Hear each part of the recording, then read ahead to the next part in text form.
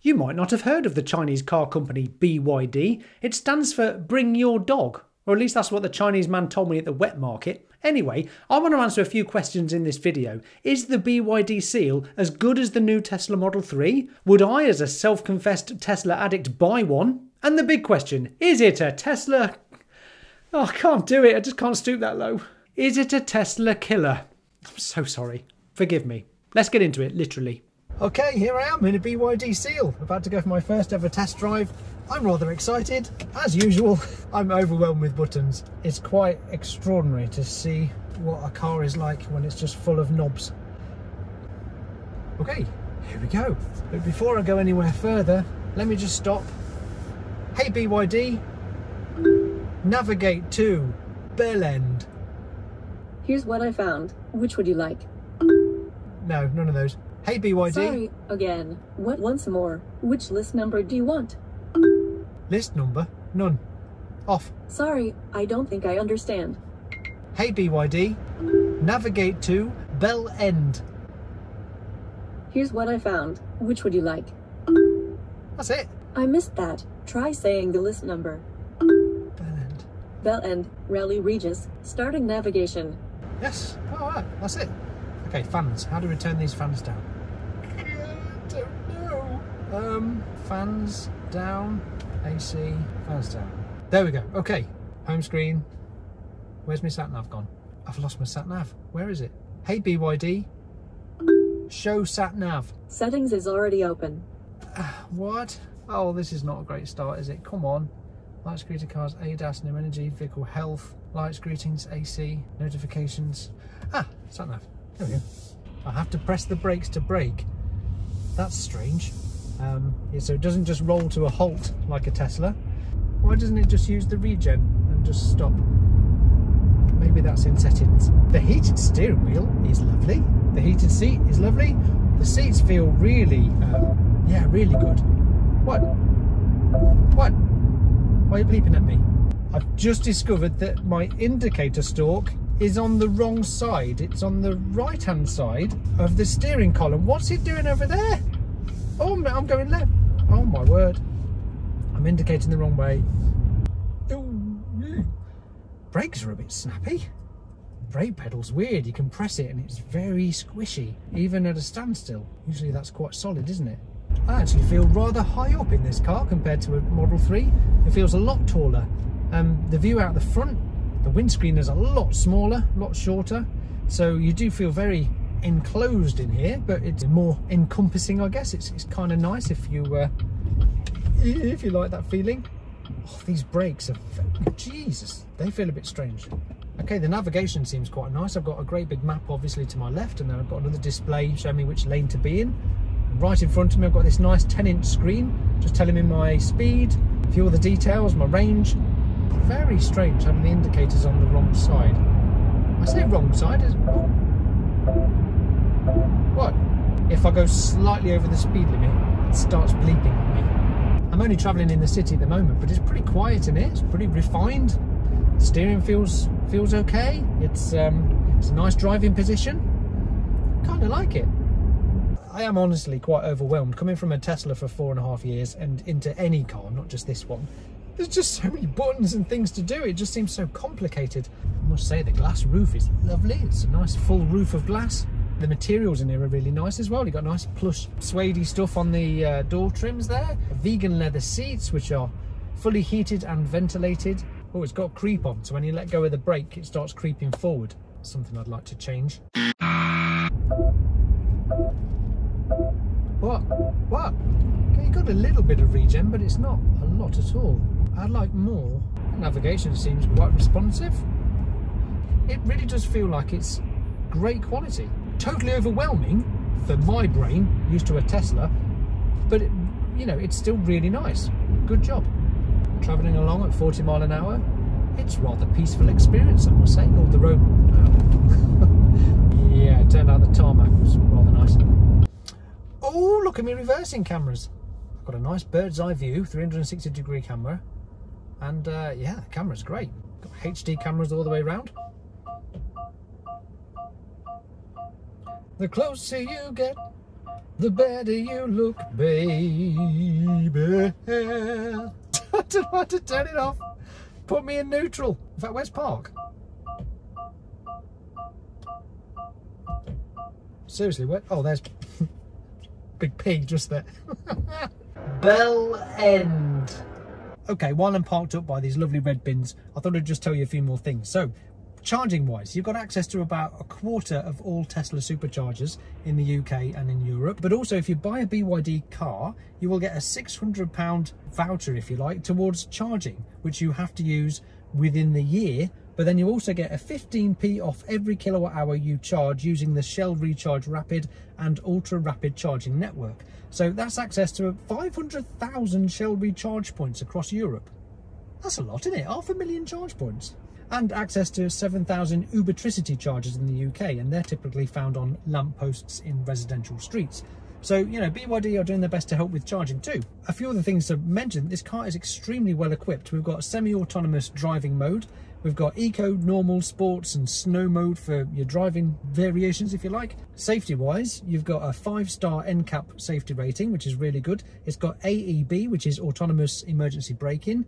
Got speed monitoring, 360-degree camera, adaptive cruise control, lane keeping, lane tracing, blind spot monitoring, stability control, traction control.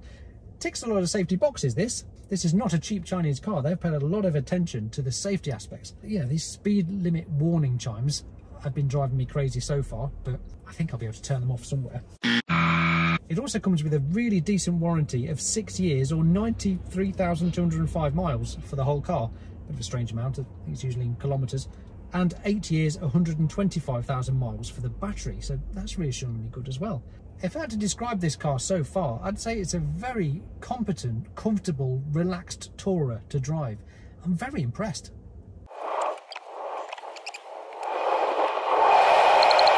I know what you're thinking, another beautiful location. What do you think this is? Top Gear? Anyway, this is the BYD Seal entry level, which is £45,695. So that's almost £6,000 more than an entry level Tesla Model 3. So, you know, you have to sort of weigh up the pros and cons here. I'm struggling to find what I prefer with this car over the new Tesla Model 3, I must say. But this is an excellent car. It's really nice. It's very plush inside. I'm really enjoying driving it. It's very nice. The user interface and the softwares, you know, it's a bit complicated when you first start perhaps, but I'm sure you'll get used to it quite quickly. It's rather fast and intuitive and responsive. It's not Tesla's though. That's the problem. It's never going to be, is it? Because Tesla have just got such a lead in the software advantage here. It's just the, you know, the Apple of cars. But, you know, compared to, you know, Volkswagen software or anybody else's, this is pretty good. And it comes with a pretty similar spec to the Model 3 as well. It's got 323 miles of WLTP range, 300 brake horsepower, and a 0 to 60 in 5.9 seconds. So it's no slug. It's quite quick. We've also got a few different driving modes as well. I've just discovered sports mode, which, you know, tightens everything up and makes everything a bit more sensitive. At the moment, I'm at 95% state of charge, and it's telling me I've got 300 miles to go.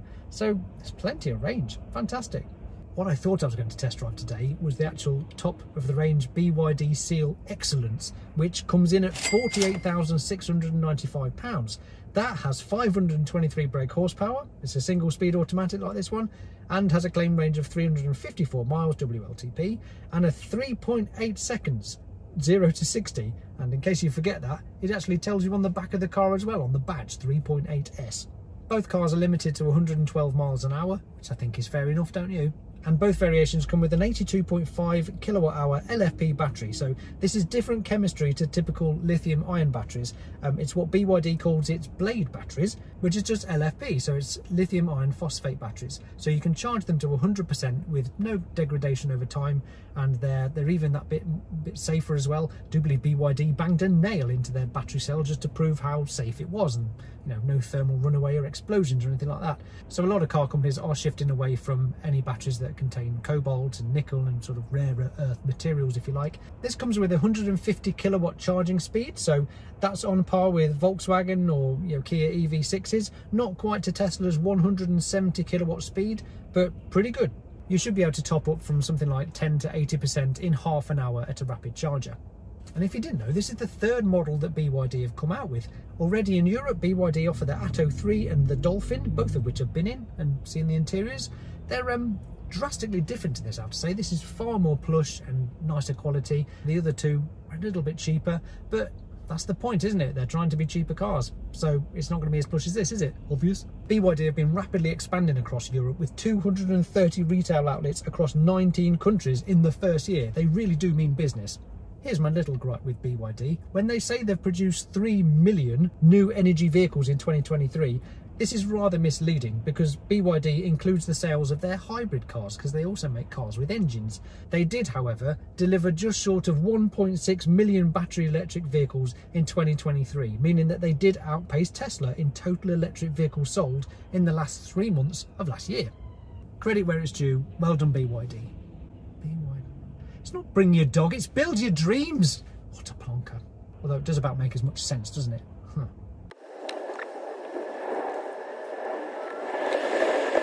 Something I've had to check out today is BYD's party trick, which is this.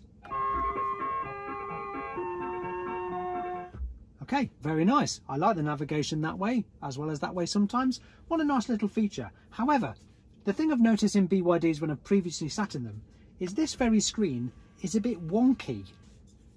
So let's find out, shall we? Oh, it's bang on. That's good. But is the car on a wonk? No, it's fine.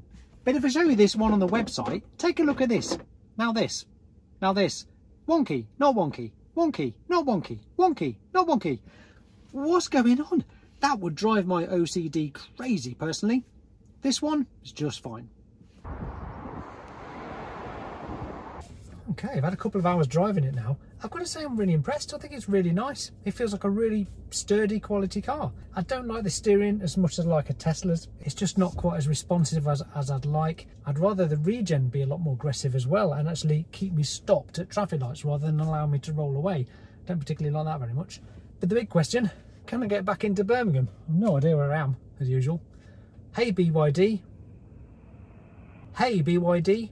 Navigate to BYD showroom. Audio muted. I don't mute it. Yeah, I do have a few risk factors. One. Hey BYD. Navigate to BYD service centre. Where shall we go? To the BYD showroom. Hey BYD. Navigate to BYD showroom. Navigate to BYD. Just tell me where you want to go and I'll find a route for you. BYD showroom. I couldn't find any results. Which place do you want to find? BYD showroom in Birmingham. How do I turn the smegging radio off? Here. Your bones reach their maximum density in your 20s, which is one of the reasons I think. That's useful. Okay, I found it. Let's go. Let's get rid of that. I've just got rid of the navigation. Oh, honestly, come on. Navigate. Is there a recent button? No. Oh, blimey, lost it. Hey, what are you? Hey, Siri. Oh. Hey, BYD. Navigate to BYD service centre. I got Wave Building Services in GB. Want to drive there? No. No, I do not. Take me There's no other result. Well, I came from there. It must exist. Hey, BYD. Hey, BYD. I don't know how to... Let me type it in. BYD Birmingham. Yes! They've saved it in there. It's one of the favourites. That makes sense, doesn't it? Right, 25 minutes away. Let's go. Take me there. Guidance will start now. Jesus, all right, calm down. Why is guidance starting just from this speaker down here? That's weird. Whee! Oops. Bit tight round here. Whee! You are over the speed limit. No, I'm not. I'm not over the speed limit though. It does feel rather big and slightly cumbersome. I'll be honest, it's got quite a lot of roll around the corners. Quite squishy steering. It's nowhere near as precise and as tight as a Tesla Model 3. But it's still decent enough. It's a... Shut up! But on the whole, I've really enjoyed driving it. It's been nice. There is no way to turn that bonging off. And a lot of the time, it thinks you're in a 30 zone when you're actually in a 60 zone.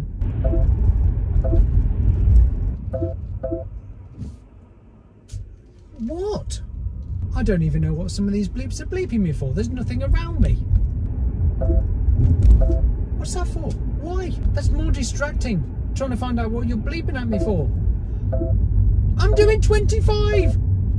Honestly, BYD, this incessant nagging needs to be turned off. I guess it's just a software update away from giving people the opportunity.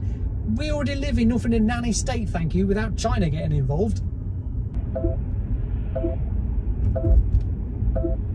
It's warning me that this is a 20 zone. I am in a 30 zone. Well, there we go then. If I had to sum this car up in one word, I'd say bleepy, and then I'd say spongy. I actually feel a little bit queasy. It's very squishy all over. The steering, the brakes, the body roll, the comfort of it. I do actually feel a bit sick, which is a bit strange.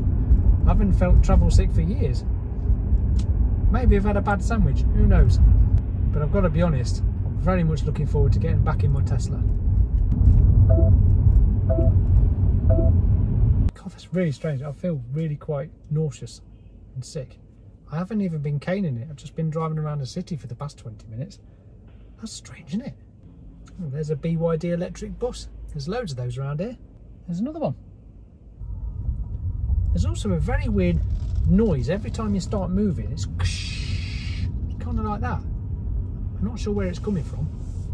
I wanted to love the BYD Seal, I really did. I do love the looks, the lights, the wheels, the overall quality. I love the fact that it's got vehicle to load so you can reverse the flow of electricity out of your car and power stuff. And I massively support BYD as a company for their commitment to EVs. But I went from loving it to hating it in just 2 hours. The incessant beeping and nagging drove me insane. No one-pedal driving option makes for a jerky, unnecessary braking nuisance. The spongy steering, brakes and handling made me feel sick in the end, and although the seat was initially comfortable and supportive at the sides, not enough tilt adjustment at the base made it uncomfortable over time.